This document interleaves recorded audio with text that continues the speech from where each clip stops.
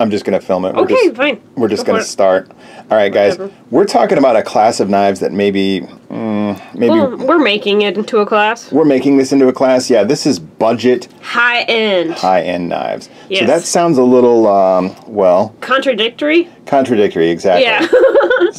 But we think it exists, especially these days, in the last few years we're talking. Heck yeah. In a lot of the Chinese production knives, you can get a lot of knife for not so much money. Exactly. Originally, when I was thinking of this, we were talking about it. We were saying price ranges would be what? 50 to 100? 50 to 100, okay? So, I got it right here. This was my original inspiration for the $100 price mark. All right, this is the WE Knives 617. Yeah, you're getting a lot of knife for $100. I called it budget impersonating high end. Oh yeah, yeah. Because well, doesn't this knife really just feel? Yes. And sound. Yeah, it has all the action, all the characteristics of one of their high end premium knives. But just using a little bit more budget friendly materials. Yeah. Yeah, D2 and G10 in this case. All right. I think you're still getting a titanium clip on that. Yes, you are. Yeah, yeah. Well, and a backspacer. Yeah, so we're talking $100 on this one.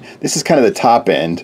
And guys, you know, there's several other models of these that if we had them, they would be here. They'd be in the same category. What's the low end of that? Originally, I was kind of thinking, you know, $50. Here's the Best Tech Kendo. Yeah, isn't that like 50 something? 52. Okay. I think this is a lot of knife for the money. Yeah, it is. What is the steel on this one? Is it D2? Yeah, you know D2. how I love my D2. Yeah, Frankie and her D2. Okay, $52. All right, but what does it take to classify in this? You were asking, you know, does a Spyderco Griptilian, Spyderco Griptilian, Spyderco Delica, and a Benchmade Griptilian. All right, do those classify? Because you can get those under 100. Yeah, but then we were thinking kind of these are more like utilitarian and... Not that these aren't. And, you know, FRN, so they're kind of like cheaper looking. These cheaper guys feeling. Look a lot more there's no classy. There's no real action to speak of on those, on a lot of these flipper knives or thumb stud or button lock. Yeah, they've got an action to speak of, to talk about. The action on a Delica sucks. Yeah, right? It does. It works. Mean, like, you have to roll it out, which is really annoying. You know what I mean? You have to do this, like, one-handed, like, put away thing. Yeah, it's not so much a one-handed knife. I don't know. For us, we're calling, you know, the high-end side of things kind of eliminates a lot of the Spydercos and Benchmades, okay? But what else? Okay, so here's a Honey Badger. Honey Badger. You can hear that Shelly, she's got a lot to say about this. She is a big fan of the Honey Badger. The Honey Badger, though, it's on bearings, it's ultra smooth. It is. Okay, but Frankie... It's plastic and 8CR13 MOV. I wasn't even saying that, but yeah, okay, so it's the GFN, FRN. So 8CR13 MOV, that kind of rules it out, doesn't it? It does. I think so. Let's get rid of him. I don't mind 8CR13 MOV. But not like, it's not high-end. Does it qualify for this budget high-end class? Probably not. So what are we talking here? How about the crossbones? CRKT crossbones and jumbones. Okay. This one's 95. That one's what, 60 or 70? 68 or something like that. Somewhere in there. I would say 69. Yeah, you would. OS 8. Yeah, that's completely the 8CR13 MOV of like a yesteryear. Kind of is. It's really the same thing. Does that rule them out though? Maybe? I don't know. It's a maybe. They're such awesome knives though. I know. Well, and then they did the new version, and it's like, how much is it? 2 something? Oh, well, there's an M390 version. Yes, but still, I mean, like, just do something in between. So it's like a good steal, but then... I think there's a lot of people that would agree with you, okay? 120 bucks. Do something for 120. Check it out, Frankie. The action on this one is back. It is. We did a torture test on this action a little bit ago. This is the Genzo FH11. This is the 440C, which we've tested and other people have tested. It's legit. No, that's D2. Yeah, that one's D2. It's China D2, okay? Shout out to those guys. Yes. All right. You can get these for what, 20 something? I would say that less than 30. Not a high end knife. It kind of is, though. No, it's not. It's kind of a high-end clipper. I would leave it in, but I would say no. I don't know if we're eliminating or whatnot, or if we're getting rid of stuff, but if we're going to play that game, I would get rid of all of the D2s. All of the D2? Yes. No. Okay, see, D2's got the characteristic that everybody loves. I know. It's a Edge working retention. man's steel. Blah, blah, blah. It's edge retention, okay? Yeah. But what other steels, though? What's this knife, Frankie?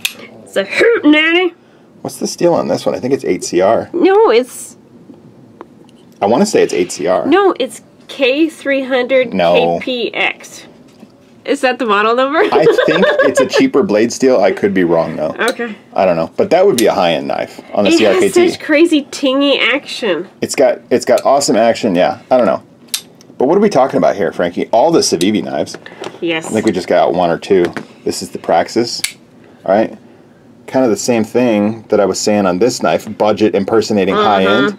All the Civivi knives are kind of like that. Yeah, they for sure are. Super smudgy on that one.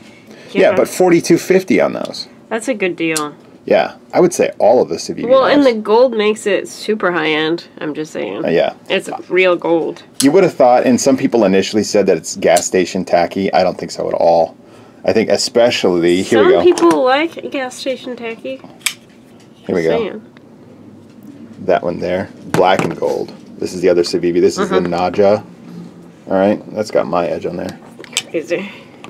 Yeah, what else? Vanguard. Oh, yeah, the Vanguards.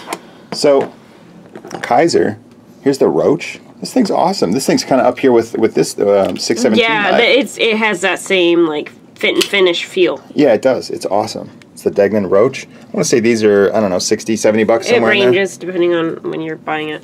It's absolutely a high-end knife. For well under $100. And don't forget your big lighter. Big lighter. Big lighter. They were 52 for a while. I think the price has gone up. I think they're still around. I think I blame you for that. 60, maybe so. For the hype. I'll take some of the blame actually, since we got it out. Got to flip it and then hand it to me. Yeah, yeah. Safety first. That's my edge on there. By the way, should we talk a little bit more about steels? Okay. What is the best budget steel? Yeah, what do you guys think? We're going to put a poll out there. Okay, we'll put a poll, an actual poll. You got to click. It's right here. You got to click on the little eye up here. Yeah. All right, this is BG10. BG10 shines up extremely nice. Yeah, look at that mirror. It gets relatively good scores for edge retention. I've never had a problem with it. Okay. Yeah, BG10. What else? D2, obviously. Of course. That's going to be the winner on the edge retention, but is it all around the best budget steel? Yeah. These days, it's high up there. What else? What about the Akuto 440C? Yeah, Tangram uses that a lot. Yep. Okay, we'll put that in there. What about the Swedish steel, Frankie? 14C28N. Yes, is the Swedish steel? Yeah. Is that one it? Maybe. Yeah. I'm thinking. Is this? I thought that was 12C. No. It is 14. It's 14. Yeah, she's right. Yeah, 14C28N. right. Okay, I would say no to that. I'm not one of those guys who just, bends over and I did not say that. But I'm not one of those guys. Reach around. I'm not like, yeah, you're right. Your wife's always right. I'll tell you when you're wrong. I'll tell you when you're wrong. Yeah. All right. What else though? Blade steels. Yeah, 14C28N. Actually, Kershaw's. So you can get some American-made Kershaw's. What is that steel? This is the knockout. It doesn't stay. I think it's 14C28N. So I think it is 8CR. I think it's 14C28N. What does the bare knuckle have? I think the same. 8CR? No. No. Those are all American knives. Well, then post it on the blade. Yeah, they should. I agree. I'm just saying. Yeah, this is an American Kershaw, the bare knuckle. I think it's 14C28N. What's another budget steel? Can you get 154 CM for these prices? We're talking the better non-powdered steels, guys. You can get an S35 VN. This is a Kubi. Kubi. So in some cases, this, verdict's still out on this brand. It's new to us, but this Kubi knife is S35 VN. This one is $99. It's titanium, it's bearings, it's frame lock, good action. Yeah, $99. It would be at the high end of what we're talking here. True, yeah. Okay? How does it compare to the Wii? Which ones haven't we talked about? Best Techs. So Best Tech, this is the Paladin. All right. Excellent knives on these. They use the Swedish steels or the D2. D2. Okay. Yeah, these are, I want to say half the price of the 617. Like 52. Yeah, somewhere around 50 some. Okay. Oh, talk about a killer deal that you can get sometimes. What does it usually retail for? Like 40 bucks? Some people got these during their Christmas deal for like $13.50. It was $13.50, I think is what it was. Yeah, we're talking the Tangram Vector. This is probably the premium and the standout of the Tangram line. Yeah. They're usually the most expensive ones. I want to say they're at least 40-something, mid-40s. Yeah, something like that. Almost 50, but not quite. This is a button lock, guys. Button lock, aluminum scales. Aluminum, button lock, thumb studs. Ting. Awesome. It's an awesome knife. Yeah, those are, even if you're paying the high price, you're paying less than 50, I think. Yeah. Yeah. Which one is that one? That's the Metamorph on the real steel? Yeah, the Metamorph. Oh, and don't forget the QSP. That's another brand, QSP, so it seems like... EG10. Right. Carbon fiber. That's 75? Yeah, so I like this knife a lot.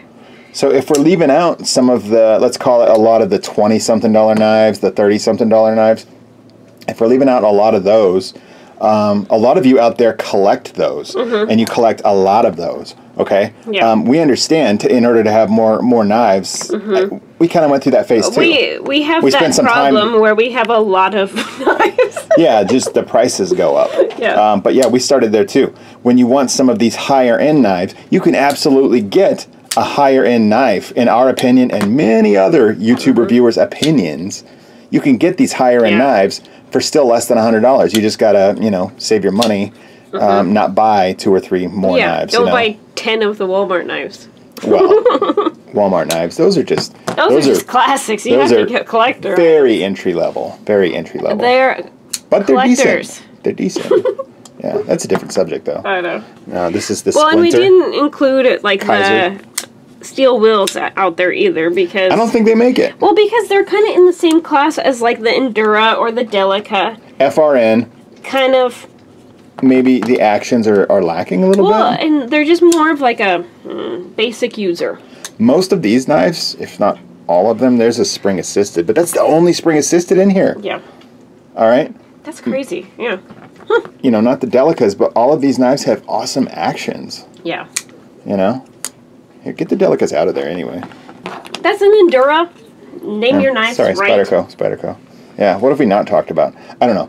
And these are just examples. We have a lot more that can't, the table would be littered with knives. Well, and we would bring in like the Spydercos that are, the carbon fiber handles and scales and stuff like that too. But the price goes up. Yeah, they jump up in price. What can you get a Stage 1 for? This is the only one I could kind of think of as like a more high-end Spyderco. Yeah, but it's a high-end version of the basic Dragonfly, which the Dragonfly is very much just a utilitarian knife. It is, yeah. It's not so much, I don't know, I think there's a certain classiness to some of these knives. They have certain style and... Not that this isn't a good knife. It is. C'est quoi? Oh, did you just say that? I don't even... C'est quoi? We don't even know what it means. Yeah, all right. What language is it? French. I would probably guess French as well. I would think French, but I have no idea what it means. No, I'm sure we forgot some knives that we have in our collection that should be on here, but you get the idea. Post in comments too. Well, make sure to vote on the best blade steel for budget. But let us know what knives qualify, what knives don't. Yeah, what do you guys think? Have is a little like the discussion. Best, yes, I want to see it. $50 to $100 range or so. Do you think that our kind of rules for this are good? You kick out some of the 8CRs. Yeah. You don't go above 100 for this class. Yeah, that's kind of what we're talking. So in the future, when we say budget high end, we're kind of, in this area. Yeah. All right. Frankie, I think that's it. I get rid of the D2s. If you had to choose one out of this whole group... Oh, shoot. Are you serious? Yeah, I'm going to play that game. Real quick. This is the Stedeman BP02 or something like that. Okay. I think it's a Swedish steel. Yeah, it's 440C. 440C. Okay. All right. This one, last I checked, was something like $30, $32.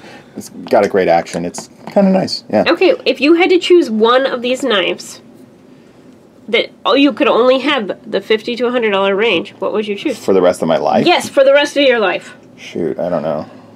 It's going to be between this one. I don't know. No, you have to choose. I almost have to take a break. Do you have one in mind? I have one in mind. This one. The Kershaws are hard to beat. Gosh, I don't know. Let's narrow it down to 3 each and then decide. All right. Okay? Well, let's cut to that then. Okay.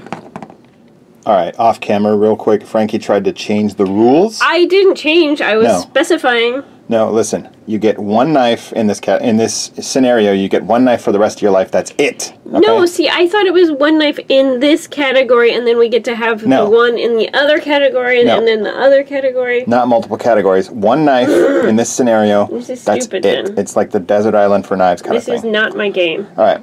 I narrowed it down to 5. Frankie narrowed it down to 5. I'm probably not going to go with D2, even though this is coded. Well, if you were on a desert island, it's. I'm just kidding. We're actually just here. We're actually just here in the Midwest. Okay, the Kendo's tempting. The bare knuckle's tempting. I don't want it near salt water. The Kaiser. I love this knife. I'm gonna probably get rid of. I'll get rid of the Kendo just because sharpening a Tanto will get annoying. No, okay. The bare knuckle, the Praxis. I don't have enough use with the 9CR18, which I think qualifies. I think qualifies that extra carbon and extra. Yeah, it's a little bit more rust resistant. Go ahead though. What? I'm gonna get rid of mine? Bring it down to 3 anyway. Okay. Thumbs up for those of you that stuck around this far. Thank you very much. We'll get rid of the OS 8 because it is OS 8. Steel of the yesteryear. Okay, no more crossbones. Awesome knife though. And then we got a Kudo 440C. What else do you think? I don't know. It's tough to. I do really like this knife. It's just really smooth. There's part of me that thinks that I would get tired of the two-tone blade. Which That's is what you're funny going to go with? Yeah. All right. Shoot, I don't know. It's really tough for me in these 3. Get rid of one more. If I have to choose one, oh man, I think I'd get tired of the button lock. Button lock, okay, sure. Well, by the same reasoning, that's a front flipper. Well, I was thinking that it would be cool to be able to have this along with my other category. But you don't get any other categories, so does it stick around or not? I would be like a professional front flipper. You would, yeah. You'd whip that thing out and like do your cutting, and all the guys would be like, "Whoa, look at her." By the way, ladies. Guys are really impressed when you whip out a knife and you know do your cutting and then put it back and stuff. It's cool. It's cool. So no, or that's what you're choosing. Go ahead and get rid of him. Okay. Yeah. What you just? What? I have something. Well, you're doing something off camera. What are you doing? Well, this is. Let's show them. You were talking about whipping it out and showing people. Impress people with your huge knife. Impress the ladies. You carried this one today? Yes. Awesome. Okay. Well, this video's getting too long, though. Oh my gosh, he's dirty. I was cutting a plum up with him. I don't know. VG10, D2, 14C28N. What is the Steel of the Hootenanny? You don't know? I think it's 8CR. Okay. If it's 8CR, you have to go away.